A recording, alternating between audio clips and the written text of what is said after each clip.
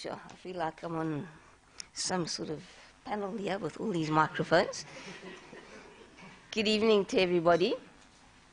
On behalf of Professor Mutwa, it is my pleasure and privilege to be able to welcome you here this evening. I've got a couple of people I want to welcome, firstly in general, and then specifically some people that Gerrit has asked that we welcome. So we have two of our Deputy Vice-Chancellors with us this evening, Research, Internationalization and Innovation, and our DVC for People and Ops. Our Registrar is with us this evening, Executive Deans and their representatives of faculties. In particular, as this is for the Faculty of Engineering, the Built Environment and Technology, I'd like to welcome Prof. Marshall Sheldon, who's the new Executive Dean of the faculty. Had to get that one in, Marshall. And then also our Deputy Dean, Prof. Delenka Pottis, who's next to me over here. Amongst us, we have academic colleagues, so particularly to the professors and the other academic colleagues, students that are here, and friends and colleagues, particularly those who are joining us online. Now, Prof. Crafford has particularly asked me to welcome some of the honored guests and family members. So in this regard, firstly his wife, Katerina, who I've seen here this evening. Nice to have you with us. His son, Patrick. I guess Patrick's at home? Yes, he's what? He's 6 years old? Right, yeah, it wouldn't have maybe been the best, most exciting event for him, but wonderful. I know that Patrick is very close to your heart. And then his mother, Annette Crafford, is with us. And we also acknowledge his late father, Dirk. And Gerrit has indicated that he is so grateful for the way that his parents have shaped his life. So thank you very much for the wonderful job you've done. He's also got his one sister here, Danette. There's Danette at the back there, and then Suzette is online. And the other members of the Crafford family that are online, we also just say welcome to you, as well as friends, and then some of his supervisors are either here or online.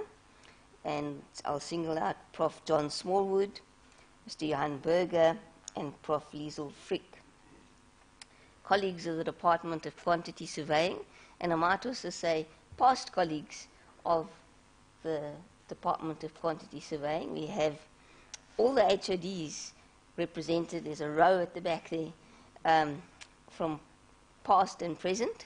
So welcome to all of you. Lovely to have you with us this evening.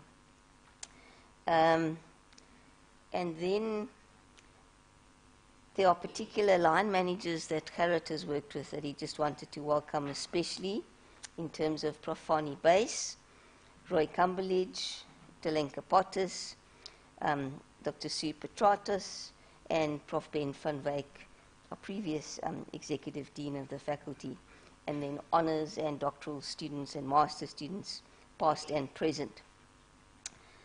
Prof. Crafford is really grateful to all of you for journeying with him and supporting and encouraging him on the road to this major career milestone. Certainly one of those evenings you're going to remember, Gerrit. We know that the support of family and friends and colleagues is at the core of our success as individuals. Prof. Crafford, it has been a pleasure for me to interact with you over the years. I got to know you as someone who is equally passionate about teaching and learning and research. You are one of our own products in that you studied a number of your qualifications with us up to the PhD level. And then, having spent some time working in Ireland, you started lecturing in the Department of Quantity Surveying in 2008. This always makes it even more pleasing that you have risen through the ranks here to the most prestigious, highest academic post level of professor. Now, when it comes to the functions or missions, as some people say, of higher education, we always used to say that there were three missions, but the experiences during the pandemic and the changing world of work have led to an expansion. It is now perceived that universities have 5 missions: teaching and learning, research and scholarship, impactful social engagements, innovation and entrepreneurship for sustainable and progressive change, and the duty of care. These are intertwined, and academics are always encouraged to work across them. Prof. Crafford, as I browsed through your CV and based on my engagements with you, you are a good example of an academic who advances your discipline and its application in industry, which is kind of what we would call engagement, and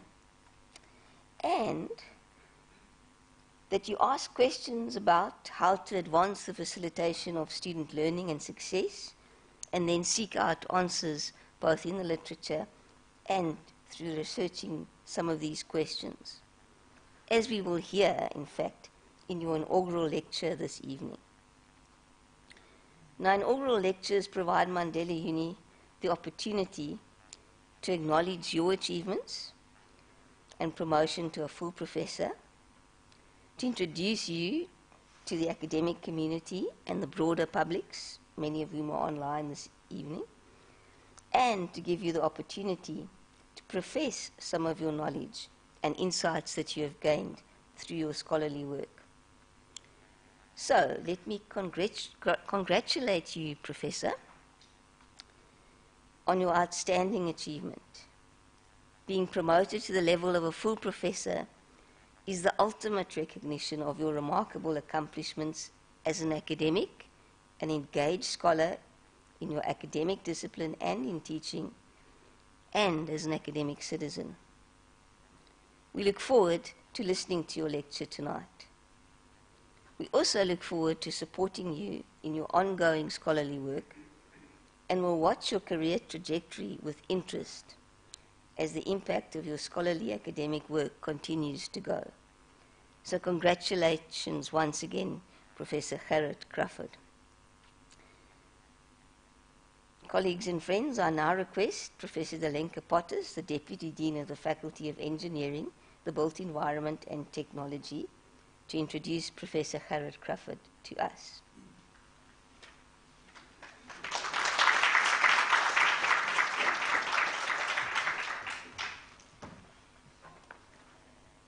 Thank you, Prof. Foxcroft. Good evening, ladies and gentlemen. It is my pleasure to introduce our colleague, Professor Gerrit Crafford, this evening. I will take you through his CV in a little bit more detail. Gerrit was born on 6 November 1977 and matriculated at Gill College in Somerset East in 1995. By 2002, he had been awarded BSc and MSc degrees in quantity surveying by the then University of Port Elizabeth. He proceeded to register for the PhD, also in construction economics, which was awarded in April 2007. He started his career in Ireland, where he worked as a quantity surveyor between 2004 and 2008, while completing his PhD. Thereafter, he joined the Nelson Mandela University as an associate professor in construction economics. In 2016, he was awarded his second master's degree, also cum laude, as with his first master's degree, this time a Master of Business Management and Administration from the University of Stellenbosch. Notably, he is currently busy with his third master's degree, a Master of Philosophy in Higher Education, also at Stellenbosch University. Professor Crafford is a seasoned lecturer at our university, who is admired for his scholarly approach to this important work. He also played a significant role in the national and international accreditation of the quantity surveying programs offered by our university. He maintains membership and active participation in statutory professional and institutional councils, including the South African Council for Quantity Surveying Profession. Over the years, his efforts have been recognized through various scholarships and awards, including Best Overall Contribution to the Quantity Surveying Profession, Best Paper, Best Innovation Paper, Best Transformation and Sustainability Paper, and Best Excellent Paper, amongst others. His contributions in teaching and research were recognized as soon as 2 years after he joined the university, when he received awards for Emerging Teaching Excellence and Emerging Research Excellence in 1 year. In total, he has supervised 5 doctoral students, 15 master's students, and 115 honours treatise students to completion of their respective research projects and qualifications. He has authored or co-authored more than 70 papers published in accredited journals and conference proceedings during his academic career. At the same time, he continues to play a substantive role in our faculty, in the portfolio of Chairperson of the Faculty Postgraduate Studies Committee and previously Chairperson of our Faculty Research Ethics Committee, to mention a few. These additional contributions are sincerely valued in our faculty. Prof. Crafford is commended by his students as follows. Prof. Crafford is an extraordinary supervisor, mentor, and an expert in his field. I have long been impressed by his determination, which has made him an exemplary supervisor. Another comment reads as follows. Professor Gerrit is an exceptional academic who is contributing immensely to research within the built environment. I was fortunate enough to be supervised by him. Of course, we agree wholeheartedly with these commendations, which are but 2 of many. As you know, Gerrit, becoming a professor does not happen randomly. It is both a journey and a destination and requires tenacity, to say the least. Tonight, we celebrate your promotion to full professor in construction economics. We are both proud and privileged to have you as a colleague in our faculty, and we look forward to sharing this significant moment in your career with you. Can you kindly come forward to present your inaugural lecture?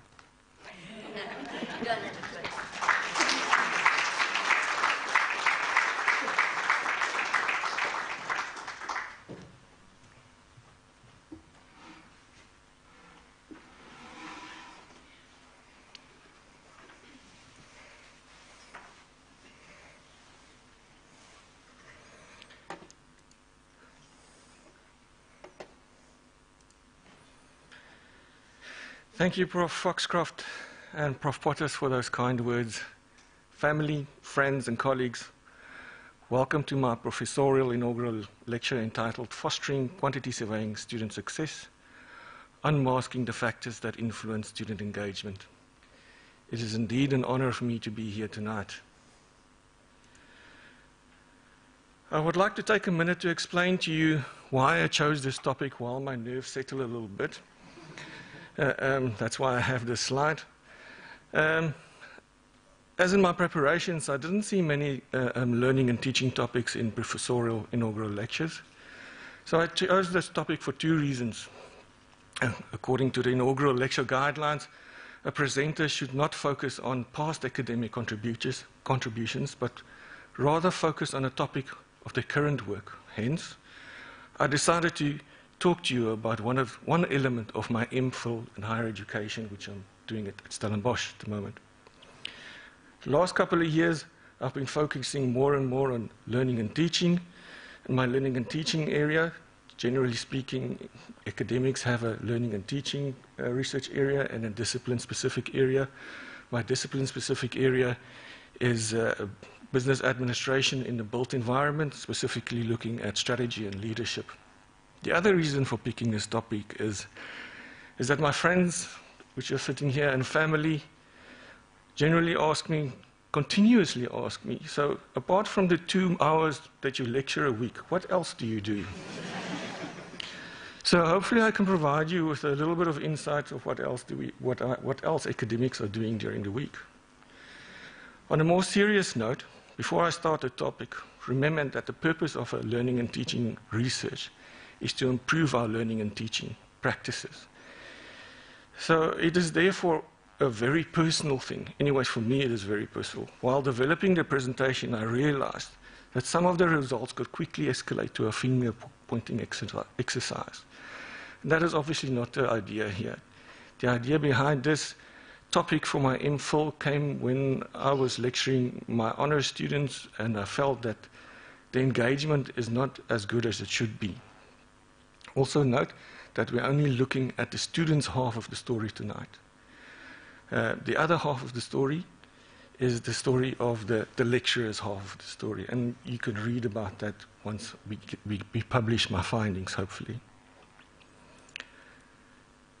So as been indicated previously, the title of the lecture tonight is Fostering Quantity Surveying Student Success, Unmasking Factors that Influence Student Engagement. I'm keeping the structure fairly simple and in line with conference papers that I've presented before. So first of all, we can have an introduction where I tell you a bit about the background, and common ground, and the gap, and the objectives. We're going to look at the literature, talking about the student engagement definition, the factors that influence student engagement, and how student engagement factors fit into the student success network. We'll briefly talk about the methodology. I'm not going to dwell too much on that. I've been warned not to talk too much about the methodology for reasons. I'm sure there's a couple of scientists here that I asked them to put the AC up a little bit, because it will probably be a little bit brutal for the scientists around here to talk about social sciences. Then we're going to talk about the results and the conclusions. I'm not going to make any recommendations because it will be a bit premature to make recommendations before we have looked at the other half of the story. All right. So at the start of democracy in South Africa, the main failing of higher education sector was the absence of participation of previously disadvantaged students. The Department of Higher Education and Training indicates that the participation rates of previously disadvantaged students have improved. However, although the issue of increasing access is being addressed, it is one thing to provide access to post-school education to as many people as possible. It is another to ensure that those who have access are also able to succeed. Thus, student success and throughput rates remain a severe challenge to the university sector. The revolving door syndrome, in which increased access to higher education is not met by student success, continues to characterize the higher education system in South Africa. Thus, the high failure rate encountered within the South African higher education requires urgent intervention. Since the costs associated with re-educating students and added pressure of readmitting failed students into continuing growing classes are substantial. The three most reliable predictors of student success are student engagement, academic preparation, and motivation. So for those of you who don't know what student engagement is, it's defined by two key elements. Firstly, what students do, and secondly, what institutions do. We'll take a little further look into the definition a little bit later on. An exclusive emphasis on academic preparation and motivation as success predictors means potentially employing more stringent admission or selection policies as a pathway towards improving student success, weakening the strategy of increasing access to higher education. Although we at the QS department rather prefer interventions rather than using more stringent admission and selection policies, which we'll talk about a little bit later on. Therefore, using student engagement as a predictor of student success is critical. The roots of student engagement can be traced back to the educational research that emerged as early as 1930. In the 1930s, Tyler focused on the importance of the amount of time spent on academic tasks. Pace then investigated the effect of quality of effort on the desired student outcomes, underlying the importance of student agency. Austin's research on student involvement then confirmed that any form of student involvement, which include the amount of physical and psychological time and energy the student invests in educational process, as positively associated with a wide variety of academic outcomes. Vincent Tinto's theory on academic and social integration was one of the first theories to emphasize that both the student and the institution had a role to play in keeping students from early and voluntary departure from higher education. In short, Tinto highlighted the role of positive academic and social experiences could play in creating a sense of belonging within institutions, while negative experiences in these areas might lead to a sense of disconnect or isolation for the student. Koo explained that student engagement extends beyond students' time and involvement in their studies. The primary premise of their work is that when students and staff take responsibility to devote time and effort to the tasks related to student-staff interaction, cooperation between students, active learning, prompt feedback, time on task, high expectations of students, and lastly, respect for diverse talents and ways of learning, then student learning and the success will improve. Koo has also developed a framework for understanding student success, which we'll talk a little bit later on. Then eventually, Strydom and Koo and Loots from the University, Strydom and Loots from the University of Free State amended that framework for the South African context.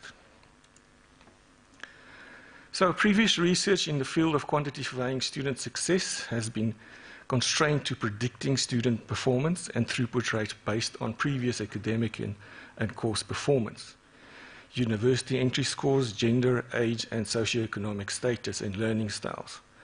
So predicting quantity surveying, previous research in the quantity surveying department then is what we did is predicting of quantity surveying student performance and predicting of quantity surveying throughput rate, a cohort analysis. I'm going to brag a little bit here. The two papers there is the work from Sharon Dent's MSc Construction Economics, which I supervised, and those two papers won Best Paper Awards in 2015 and 2016, or 2019 at the SACQSP conference. Okay.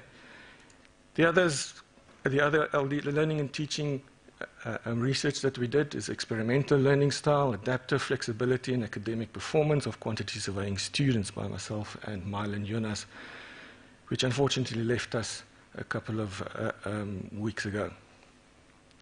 Thus, you can see that no research has been done in about student engagement within the quantity surveying department. It's therefore essential that we start looking into student engagement. To establish the objectives of this study, therefore, is to establish the factors that influence student engagement according to quantity surveying honors students, to establish the relationships between factors identified, and then to develop a systems influence diagram for factors that influence the student engagement according to the students. So let's look at the student engagement literature. In general, student engagement has received significant attention because it's consistently shown positive relations with academic performance, cognitive development, general abilities, psychosocial development, self-esteem, and student satisfaction. Despite the increased attention on student development or student engagement, there is still an absence of consensus on the definition. In certain instances, it is used to refer to little more than student attendance or task completion. However, deeper, broader, and more nuanced meanings which consider engagement to be a multidimensional is needed. Koo comes the closest and with his definition of student engagement and appears to be the most widely accepted. So what did Koo say? Koo indicates that student engagement can be defined in terms of two components. The first is the amount of time and effort students spend on academic activities, and other activities that lead to experiences and outcomes that constitute student success. And then secondly, the second is how students allocate, how institutions allocate resources and organize learning opportunities and services to induce students to participate in and benefit from such activities. So more succinctly put, firstly, it is what students do, and secondly, what institutions do. So student behaviors and in institutional conditions are therefore critical factors contributing towards student engagement, and will be unpacked in the following sections. So first, let's have a look at student behaviors. Student behaviors include level of academic challenge, active and collaborative learning, student-staff interaction, and enriching educational experience, among other things. So the first one is the level of academic challenge. This behavior focuses on whether the students find the activity, the academic work, intellectually challenging and creative, since this is regarded as essential to student learning and quality. The level of academic challenge represents a range of activities from time spent studying to the nature of intellectual and academic tasks students are expected to perform. Active and collaborative learning. This behavior is based on the principle that students learn more when they are intensely involved in their education and are required to reflect on their learning. It focuses on the extent to which students are active in class, either through the supplementary learning opportunities inside and outside the classroom, supplement academic programs. Although student behaviors in each cluster can stand alone, they are complementary and interdependent, in that student experiences in these areas interact to promote higher levels of engagement. Let's have a look at the institutional conditions contributing to student engagement. 20 of the most engaging institutions in the United States of America, who also had higher than expected throughput rates, were analyzed by COO. They identified the following 6 common institutional characteristics and conditions essential for student engagement. A living and lived educational philosophy. So a mission refers to the overarching purposes of the institution, what it is, what it stands for, as well as what it aspires to be. We've seen now that an institution apparently has 5. I am on 2, so I'm missing a couple there. So every institution typically has 2 missions. An exposed mission, it's a mission statement, and an acted mission, what the institution actually does and whom it's to serve.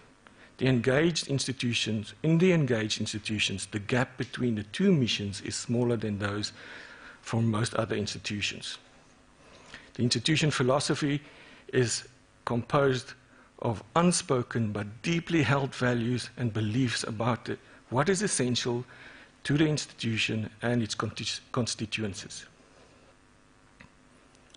Unshakable focus on student learning. The emphasis on holistic student learning runs broad and deep in policies and practices of engaged institutions. Student learning must become the rationale for the daily activities of everyone in the institution. Additionally, faculty administrators, staff, and students are encouraged to be both the learner and the teacher. 4 streams of practice characterize the learning environments of engaged institutions: valuing undergraduate student learning, experimenting with engaging pedagogies, demonstrating a passion for talent development, and making time for students. Creating learning environments that promote educational enrichment is the third one. Physical and psychological environments within an institution should support the learning and must reinforce its educational mission and values.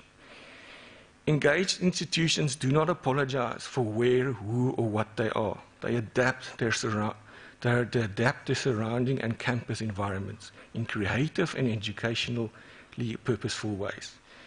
In a deeply emotional way, the place of the engaged institution transcends the physical setting or location of the institution. Clarifying the pathways to maximize student success. Engaged institutions use a combination of required activities and social support to guide their students. They do two things very well. First, they teach students the institutional values, what successful students do in their context, and how to take advantage of institutional resources for their learning. Secondly, they make available what students need when they need it, and have responsive systems in place in supporting teaching, learning, and student success. Facilitating an improvement-oriented institutional culture and ethos.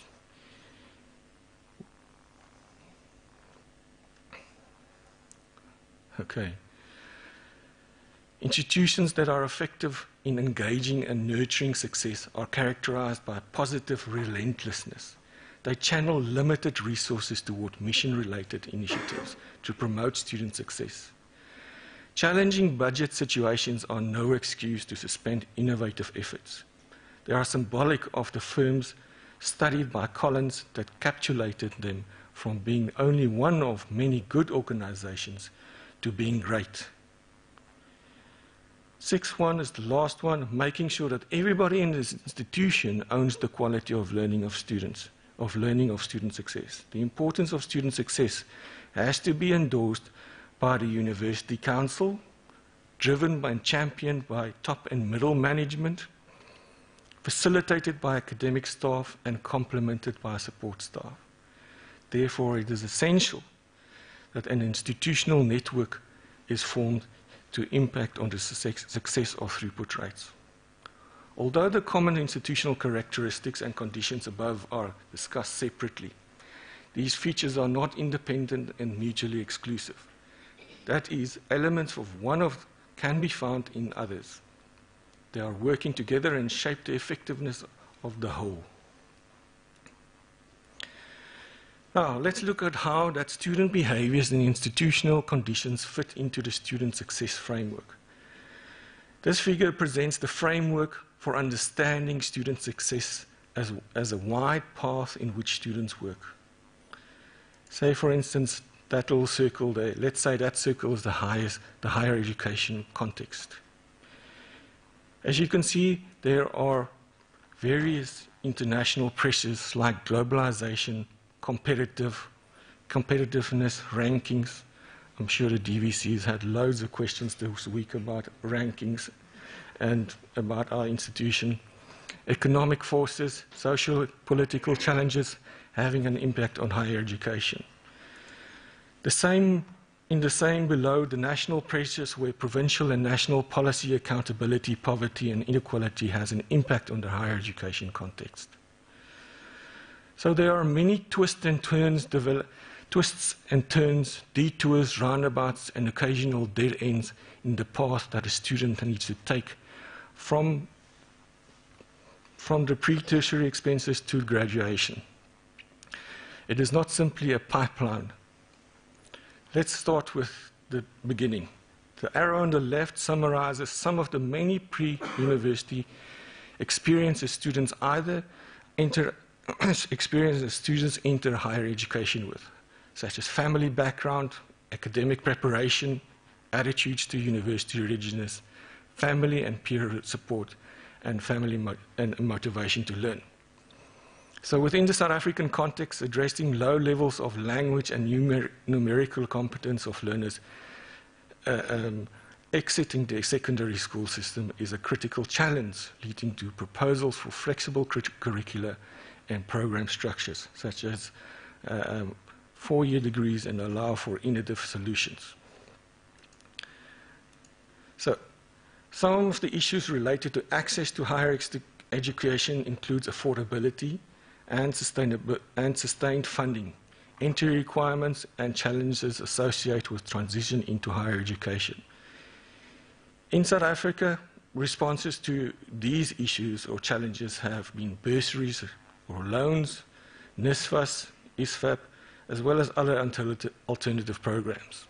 Also in South African context, alternative access routes such as bridging and foundation programs, extended degrees, as well as recognition of prior learning have helped broaden and mediate entry into the higher education. If learners are able to negotiate these transitions successfully, they enter the traditional higher education environment. And then we start talking about the student engagement, what the university does and what the student does, which we've talked about previously. So the arrows at the top right corner represent successful students and the outcomes that the higher education aims to deliver, namely employable graduates, professional and postgraduate studies, graduate attributes such as leadership and citizenship. By focusing on student engagement and using student engagement data, institutions can assess the prevalence of student behaviors and institutional conditions related to success, and use the data to develop interventions that can be channeled to student energy, to channel student energy to activities that matter to their success. As said, I'm not going to talk too much about the methodology, but for your interest, in this particular study, we used interpretivism, an inductive approach, used interactive qualitative analysis, which we'll talk about a little bit later, multi-method, cross-sectional or time horizon. The participants were quantity surveying honors students of the 2022 cohort, and we had a focus group with them, ±3 hours, and then we had semi-structured interviews, each one of which is about 30 minutes long. Okay, so let's talk about interactive qualitative analysis. I suppose not many of you have heard about this. The rationale of using IQS methodology is that it is an innovative approach to qualitative research, which seeks to minimize the power relations and biases traditionally associated with qualitative research. Participants are actively engaged in collecting and analyzing the data. The outcome of the IQA process is a systems influence diagram, which is a visual representation of a phenomena prepared according to rigorous, reputable rules to achieve complexity, simplicity, comprehensiveness, and interpretability. Struggling with those words. So, I don't want you to harp too much about this figure. It is the flow of the interactive qualitative analysis. There's two things that you have to remember here. First phase that we did was a focus group phase. In this, we collected inductive data collection phase, which culminated in a systems influence diagram, and then the second phase comprised of individual interviews with focus group participants. This phase verified and provided richer narratives on the themes identified in the first phase. Okay. Let's look at the results of Objective 1, which is to establish the factors that influence student engagement according to quantity surveying honors students. I'd like to give you a quick glimpse into the focus group process, as I find it very interesting. The focus group was facilitated by Prof. Ruth Albertine, one of my mentors, and the process started as a silent brainstorming while considering the following question. What influences your academic engagement at Nelson Mandela University? Prof. Albertine used a guided imagery to help participants relax and clear their minds for the session. And then the participants had to think of as many answers as possible and then write them down on a card. Each one concept per card, which would then tape to the wall. At the end of the day, we had 41 cards were produced and taped on the wall, and Prof. Albertine then read out all the cards so that everybody could understand what each one of the cards means. So, there are all the cards. There's quite a few of them. So, what we then asked the participants is to silently organize the cards into groups of meaning, and the grouping was then followed by the naming of the groups and providing a description and definition of each category. If you have a look there, there's a couple of that I highlighted in red, are the ones that I found interesting. There's a couple busy, there's a couple that refers to being employed, method of teaching, social anxiety came out quite a bit from students, physical venue, and many more. So, the focus groups then divided it into 7 groups, and each one of those, or 7 themes, and each one of those themes were given a particular definition. First one was external realities, which was defined as external realities relative to the factors that students cannot control that have a bearing on their level of engagement. Then lecturer attributes. Lecturer attributes are the lecturer's attitude towards teaching and the students. Personal factors. Personal factors relate to emotions of the student before and during the lecture. Physical environment, the environment that is conducive to learning. Student interaction relates to the level of fact and factors that affect the willingness of a student to participate. Subject matter relates to the nature of the context of the module. And then teaching methods, the method in which the lecturer delivers the content.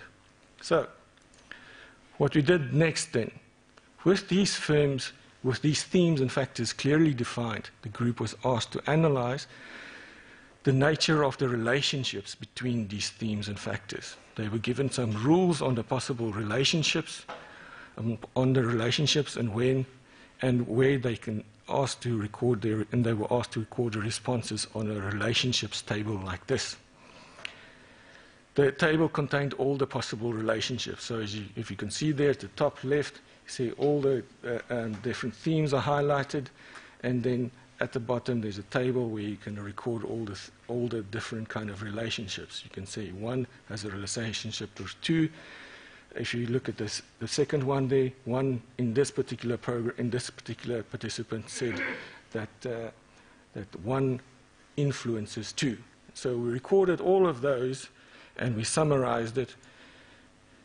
And all of the data in those sections then were summarized, and we entered it into a table like this to indicate the various relationships. I'm not going to go into the detail of the working of the table. It's simply there to record the various relationships and the various delta values, which will ultimately be used to determine the drivers and the outcomes of these themes. So we rejigged it a little bit in terms of, we reordered it into ascending order, and we found that the physical, or the primary drivers were physical environment and external realities, while the secondary drivers were lecturer attributes and subject matter. Pivot was teaching methods, and the secondary outcomes were personal factors, and primary outcomes, student interaction. Okay. So what we did next is we developed the systems influence diagram. So this is a cluttered SID, and there's quite a bit of relationships there, and it's difficult to see what the different relationships are. So we're going to have to eliminate some of the redundant relationships. For instance, what we did then, if you look at this, if you look at the physical environment, it influences personal factors. However, we can delete that one because there is a longer route. So all the short routes we deleted, and we made sure that the longer routes stay there. So the physical environment influences personal factors. We deleted that one because physical environment influences lecturer attributes, influences teaching methods, influences personal factors. So there's a little train of influence which is there. So then we got to the uncluttered SID. So you can see here that the physical environment and external realities, which is the primary drivers, are at the beginning. Then we have the secondary drivers, which are lecturer attributes and subject matter. That influences teaching methods, which is the pivot. which influences personal factors, which influences student interaction. Now, let's have a look. It is important. Now we've finished with the focus group elements. Now it is important to have a look at what the interview said about these particular, especially the primary drivers and the secondary drivers and the pivot. What did they say in detail about those three? Okay, so the individual interviews then. So we asked them during the individual interviews, we asked the participants about external realities and what did it mean and how did it influence student engagement. The individual interviews revealed that many of the students are working either part-time or full-time in the construction industry, which has a negative influence on the students' academic engagement. Some of the quotes that came to the fore, there are people who work that result in them being tired and not being able to interact in class. There are those that are there are those that work in the morning. You'd be tired from work, and then it would affect your enthusiasm to participate in class. You just wanted to get over with. The next one is the primary driver, is physical environment. The influence, the individual interviewees revealed that the lack of ventilation, lighting, acoustics, venue size, venue shape, and equipment in the lecture halls harm the students' academic engagement. Obviously, if there's no ventilation, you get tired quickly.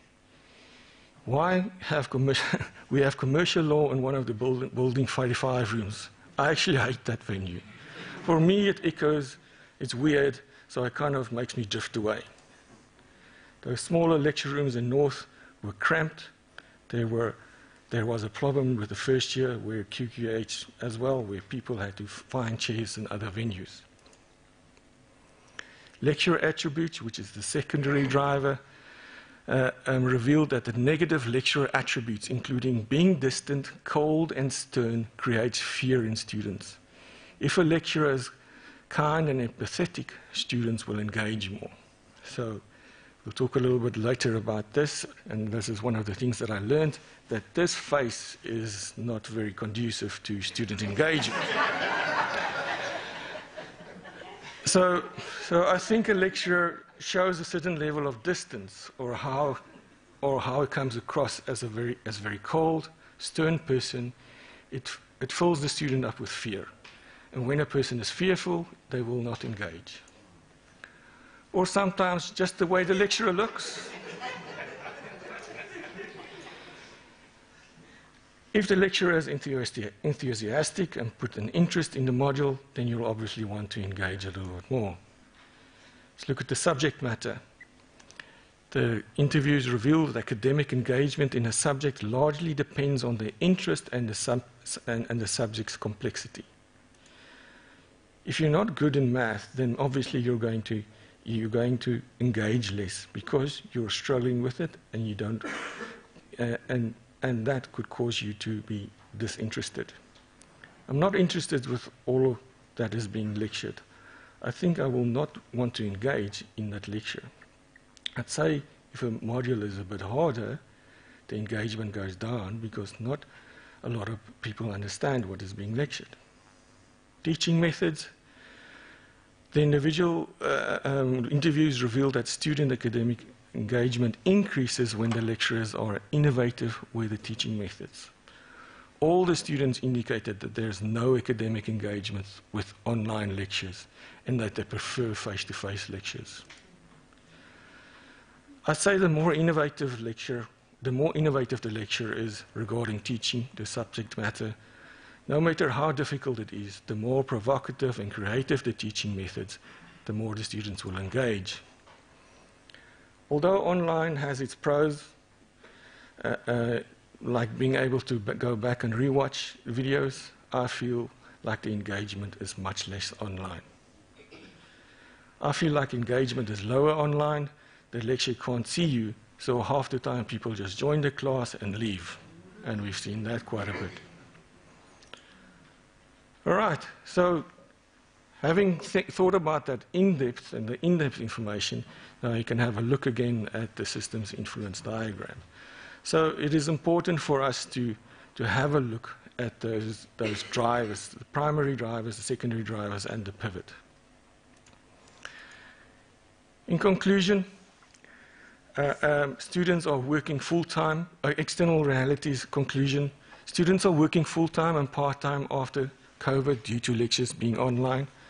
So although the industry experience is good, it is definitely affecting their engagement in class due to exhaustion. Physical environment, there are numerous elements in lecture halls that are affecting students' engagement. However, there are some negative low-hanging fruits that we can solve very quickly. Lecturer attributes. If you look like me, this is my happy face, this is my cry face. You know, if you look like me, then you have a problem and you have to communicate to your students that this is a face that I was born with. My son always asks me, my son continuously asks me, Daddy, why are you sad? And says, I'm not sad, Paddy. This is just my face. So it's important that you communicate with your students that this does not mean that I'm going to not engage with you. Then subject matter, students disengage when they are dealing with more complex modules. It's therefore essential to break those components into smaller, more manageable ones. And then lastly, the teaching methods. It's clear that all our students are struggling to engage with the online lectures.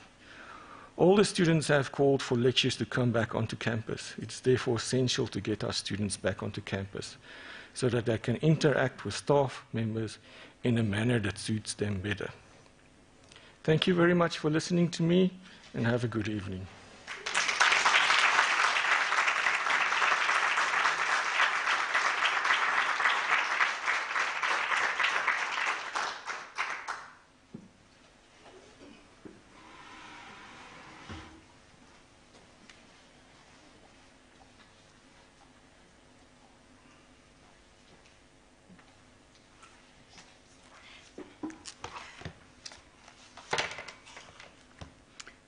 Do I need this, Cheryl?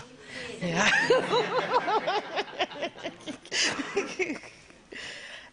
Good evening, colleagues, and good evening to the colleagues online. Congratulations, Gerrit, for the stimulating lecture. I'm not going to say much about the student perception of an engaged lecturer or an engaging lecturer, but what I can say is that I'm incredibly grateful to be listening to your lecture because it just resonates with the university in terms of a university in service of society, and also a university that is striving to provide graduate attributes that prepares our graduates to go to the world and change the world. And I think there's a lot that we can learn from you as a university when we prepare our strategies for graduate attributes in terms of engagement. So this is very revealing for me.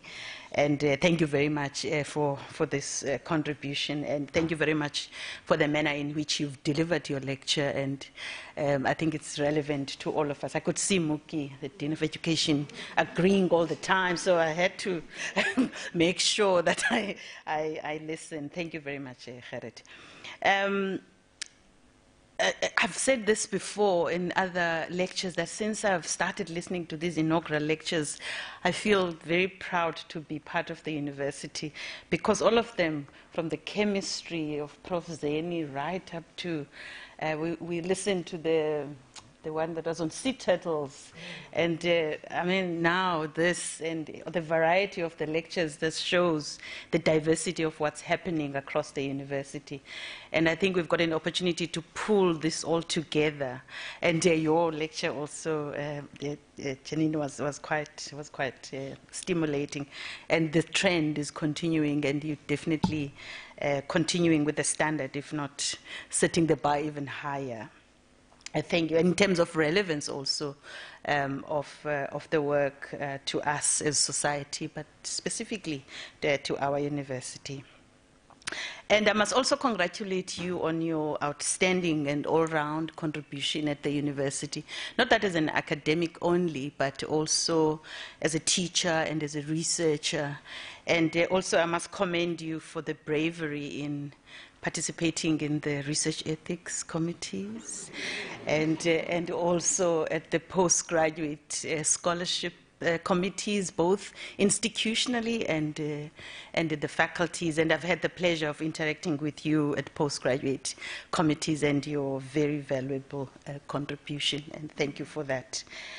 The couple of messages that I would like to pass in terms of congratulations. There's a message from the president of the Alumni Association contributing or congratulating you on the lecture, but also inviting you to become part of the Alumni Association of the university and contributing in the activities of the Alumni Association. But also the family, your family, you've asked us to thank your family. They've been mentioned, your wife, I don't know where she's sitting now. Yes, Katerina, thank you very much, and your son in absentia, and your parents and all other family members that you have highlighted. You've also asked us to thank Professor Raymond Kando. Raymond, thank you very much, Professor.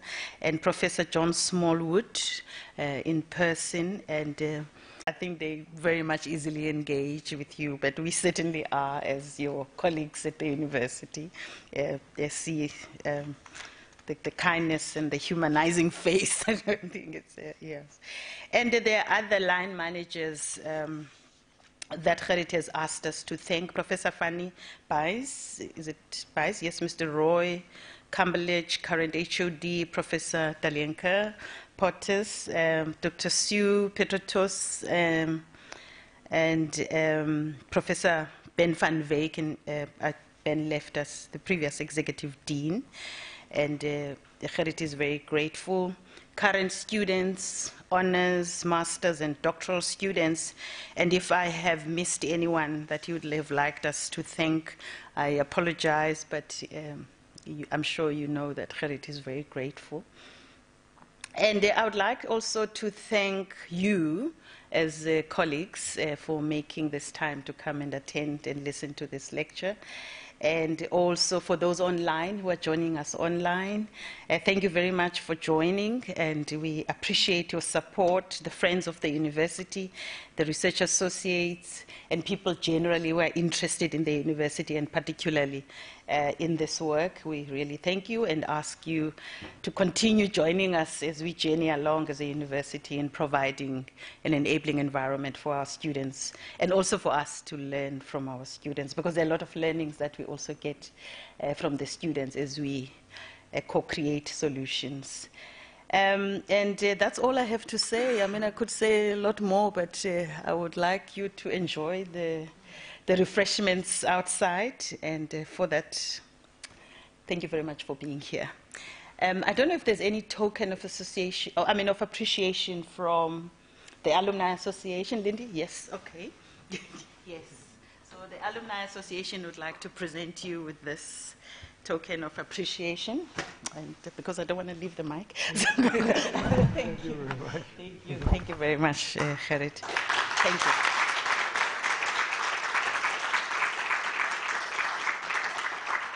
Please enjoy the refreshments outside.